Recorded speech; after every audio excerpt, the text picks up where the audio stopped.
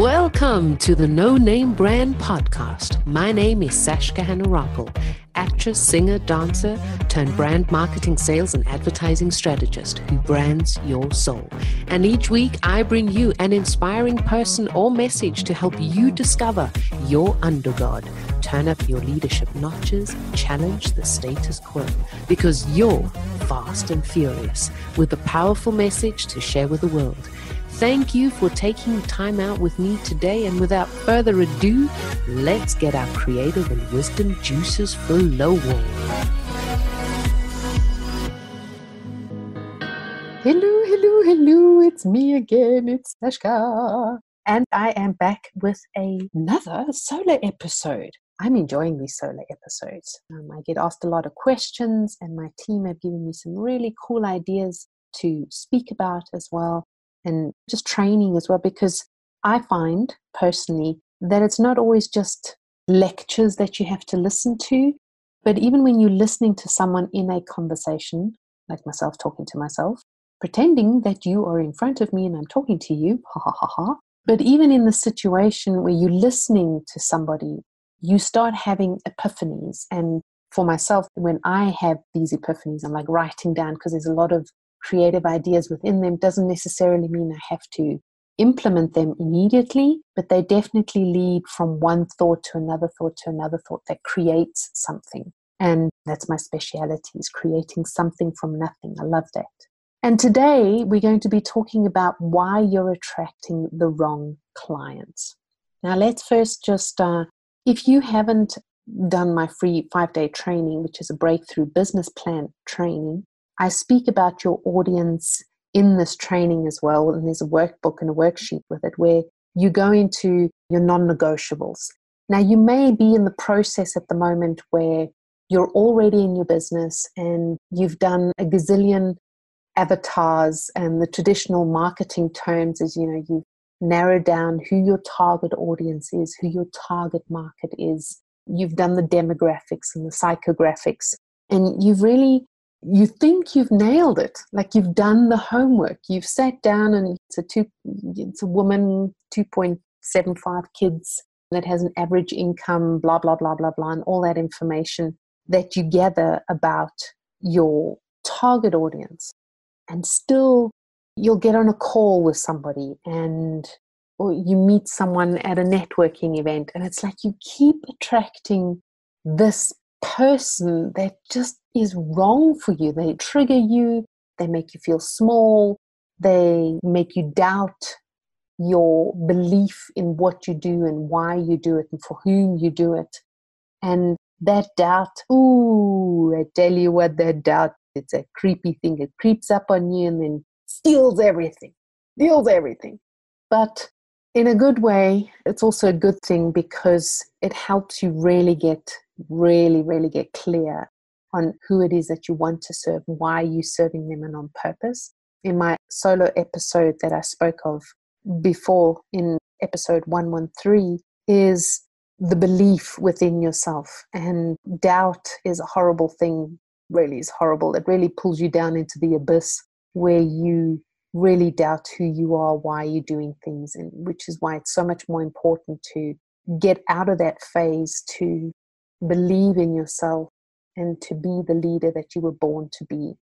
Now, we hear today why you're not attracting, or why you're attracting the wrong clients. And I've had this. We all have had this. I mean, it's not like, I'm sitting here and I've never ever attracted a wrong client.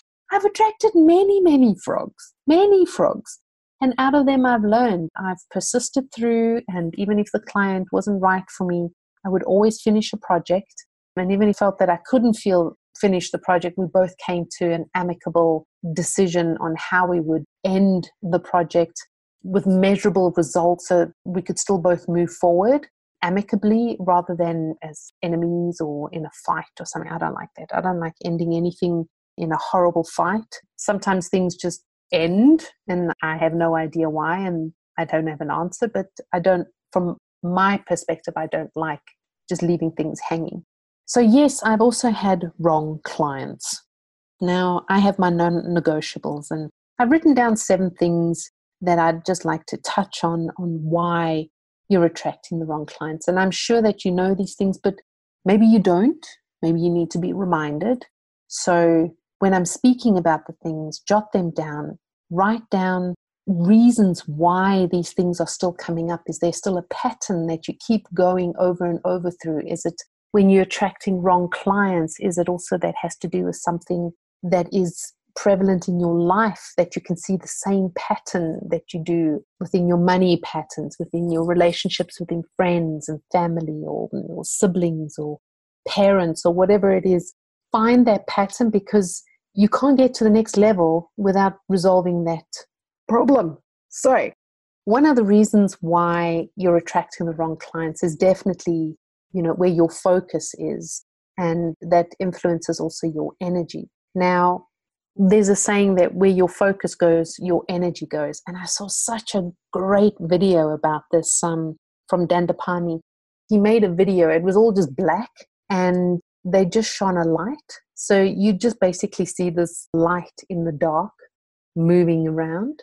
And as your eyes follow that light, and that's the same thing. So that light is your energy, and where you focus on, that's where your energy and focus is going to go. So if that light happens to be lack of money, bills to pay, stress, arguments, feeling not enough, unworthy, whatever that light is, the more you focus on it, the more you're going to be attracting it, and the brighter it's going to become, and the bigger it's going to become, and it's going to kind of like, you're going to obsess about it. And that is also what you're going to be attracting. So if you're always thinking, oh my God, I need to pay the rent, I need to get things coming in, otherwise I can't do this, otherwise I can't do that, that's all you focus on, and that's all you can talk about, and that's all you are, basically. But when you shift the focus to being grateful, for example, just small steps, and I know that this is difficult, and it is a habit that you have to instill within yourself to move past it. It's not going to change in one day. It's not going to change in an hour. You need to do this over and over and over again. And that is focusing on that energy that is going to empower you rather than disempower you. So yes, we have to pay the rent. We have to pay the bills. Go one step before that. So who am I before that? What can I be grateful for before that? All right. I have my brains, I have my education, I have my knowledge, I have my tenacity. Do you see where this is going? Like, I'm feeling the positivity and I'm moving away from the lack, although you can get sucked in there very quickly. And life will chuck you more lessons. They will chuck you more obstacles and more stumbling blocks that you think, oh my God, I'm drowning. But you are never given a lesson or a task that is beyond your capacity to learn and conquer. Never. All right. And remember, in episode 113, I also said it's important to keep people, your community and support around you that are going to help you rise irrespective of what you're going through. So number one, why you're attracting wrong clients is that you're focusing on, and your energy is driven towards negative, lack, not enough, low self-esteem, low confidence, not believing in yourself. And that is what you're going to attract as well, those type of clients. Okay. The second thing is your heart isn't in it. When your heart isn't in something and it doesn't make your heart sing, where everything's just a process, it's just mechanical, it's just, I have to do this to survive, which links in with the first thing with your focus and your energy. When your heart isn't in anything, you're dead. It's like living, you're a zombie. Your body's walking, but it's not rosy cheeks. You don't have the joy and the happiness and the excitement. And you have to get back to that space. You have to know that your heart is in what you are selling, why you're selling it, for whom you're selling it, and why you're doing everything isn't because you need to pay college funds and pay the bills. That's not the reason why you're doing what you're doing. So find that reason and focus on it, and let your energy absorb that focus, because then you'll start attracting, in inverted commas, the right clients for yourself. One of the third things is also we get so fixated, or we're taught, it's like in school, you're just conditioned to learn things and then you implement them, but they don't always work for you. And I always say that marketing are empty vessels, and it's only when you fill it with yourself and who you are and your purpose, your life purpose, then it only comes to life. So you can fill that empty vessel of a, inverted commas, avatar, target audience with demographics and psychographics. But if you really don't know to the core, which is what I do on my brand building retreats and my mastermind, is really knowing your life purpose, which is not your profession, it's your life purpose. If you don't know that, there is very little leeway for yourself to move forward, because you're so fixated on the mechanics of an avatar that you don't see the relationships that are there to be built, the know, like, trust process that is there to be built.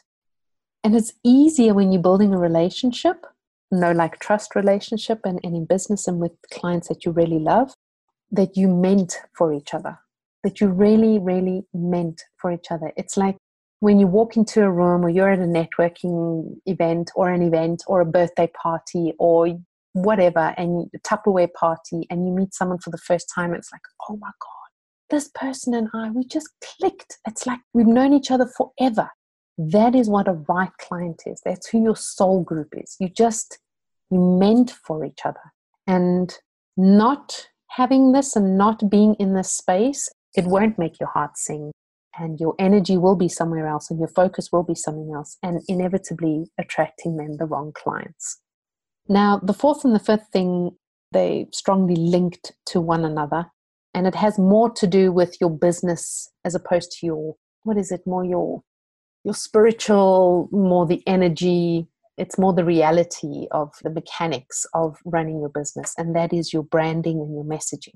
Man, I cannot tell you how often I read messages or promotional posts, or I find flyers, or you sent information, or you look at someone's written up about something in a magazine about a product or a service, and then you go and look it up, and you're going, because it was written up so amazing, and you're just like, oh my God, I have to have this. This is so amazing. And then you go look them up on the online space, on their website or social media, wherever you redirect it to, and you go, what the hell? Like, this that I've read and this that is being advertised, these two things just don't correlate with one another, which then inevitably, if your branding and your messaging is sending out the wrong message and you're not aligned with one another, you're going to be attracting the wrong people too, because you're putting yourself out there with a false pretense, and false pretense, focus and energy, is going to attract wrong clients with false pretenses, or they're just inquiring about your costs, and they don't want to, how many hours do you charge for, and they don't look at the quality and the value that you're actually delivering. And you don't even have to mention the quality and value, because when you click with one another, it's just like, yeah, take my money, whatever. So those two things are very, very strongly linked with one another. Another thing is, I see often attracting the wrong clients is like, you have to focus on one platform, be it a magazine, print, events, networking, social media being one platform, Facebook or Instagram or LinkedIn or YouTube or Pinterest or Snapchat, whatever, or podcasting. What's very important to know is that your clients are everywhere. They are everywhere. Some will be on Instagram, some will be on Facebook, some will be at an event just by accident, some will be in a bookstore and they happen to pick up a magazine that you happen to be in just by chance. Your clients are everywhere. It's your responsibility. When you don't attract the wrong clients just by being on the wrong platform. You cannot be on the wrong platform. It's the messaging that you're putting out, the branding, the energy, the focus, and knowing who your soul group is, speaking to that person on the platform. And the platform is, as well as I mentioned before, an empty vessel that gets filled with your information. And if you're not filled with that information, then obviously you're going to be attracting the wrong clients. I think you know where you're going. I think you know where I'm going with this, right? And the last thing, and I probably harp on this too much, but it's important. It's really important. You attract the wrong clients to when you're in the space of desperateness and the space of fear and lack. And when you're in doubt, you don't believe in yourself. And when you don't believe in yourself, man, you're just going to attract. I love comparing it like it. You know, when you're sitting down and your energy is you're depressed, you're not in a good space. And it's like you attract everything, mosquitoes, flies. If you don't like cats, the cats come to you. If you don't like dogs, the dogs are with you. You just attract everything because that energy it's like pulls you down, down, down, down. But when you believe in yourself and your energy is so much different, you're in control. The situation isn't in control of you. You're the one that's in control, where you telling your energy, hey, I'm the one that's managing this. I'm the one that's attracting. My energy is focused. I believe in myself. That even when flies are flying around you or mosquitoes, it's literally, you can talk to them and tell them, hey, bugger off. This is my space. Go find another space. I don't need you here. And I've literally done that because when it's been really summer, when it's been summer and really hot, and there are a lot of flies around and my energy was a little bit low, there would be flies buzzing around me where I'd be like, no shit, hell no. Where I'd realize and I go, oh, I have to change the focus over here. And because the flies, the bees, the wasps, all these creepy crawly things, they're attracted to our energy. And if your energy is down pulling, they're going to be attracted to that. So when I change my energy, the flies just disappear. The mozzies just disappear. It's really, really interesting. It always reminds me that I'm the one in control. And the only reason why I attract wrong clients, one, is to learn a lesson not to work with those clients because it may be a new niche or market that I've gone into and trying something new where I'm like, nah, and I always try something 3 times. So after the 3rd time, it really hasn't worked. I'm just like, nah, I'm not going in this direction. And 2, the 7 things that I've gone through, why you're attracting the wrong clients. So that's my exciting rants and talking today. I'd love to hear why you believe you've attracted the wrong clients or are still attracting the wrong clients. Maybe this has helped you, given you epiphanies. As I said in the beginning, going through the stuff that I've mentioned, the 7 points. If things come up where you're like, oh, my focus and energy, and there's a stifling feeling within you, confront it, take control of it, write down 25 reasons. Why are you feeling like this? Why are you feeling desperate? Get it out of you. Don't keep it within you. Don't swallow it. Don't push it down. Get it out of you. Journal it. Write it down on a piece of paper, on a board, whatever, then burn it. Who cares? But just get it out of you so you're not stifling your energy and creativity with things that are just made up stories within your mind. Okay? For me, it was always in the beginning when I started my business, I was like, oh my God, I have to make money because if I don't make money, then I won't be able to pay the rent. And if I can't pay the rent, I'm going to land up on the street and I don't know how my kids are going to survive. And I made up these stories that just went on and on and on. And I'm going to be homeless and I'm not going to be credible. I'm going to be a failure. And these were stories that were passed down to me from generation to generation, to generation to generation. And they were things where I was like, oh, hang on a moment. These are just stories in my mind. They're not even real. They're literally not even real. I've just made up these stories to make myself believe that if I don't pay the rent, this is going to happen. But if I don't pay the rent, maybe something else comes out of it. Maybe I can create a different situation. Maybe I can create a relationship with my bank or with the owner or with the landlord where we strike up a conversation. Maybe they have different clients for me. Maybe we can help each other. There's so many different possibilities that come from thinking differently as opposed to pulling yourself down with negative energy. So that's me, folks. I'm looking forward to hearing from you and your epiphanies and feedback. And remember, as always, to go forward fast and furious and to be the change that you want to see and be in the world, and do it with creativity, wisdom, passion, imagination, and humor. Love you all and see you again next week. Love you lots. Bye. Dang, that was just supercalifragilisticexpialidocious. I enjoyed having you on board, and please do me and you a favor. Head on over to iTunes, SoundCloud, or Stitcher. Click subscribe, and a super bonus, leave your review and you stand a chance of being announced and advertised on the show. I'm always striving to ensure that your brand is uplifted and empowered. Remember, done is better than perfect. So be sure to subscribe, leave a review, and send in your feedback too. You're the absolute best. Keep rocking.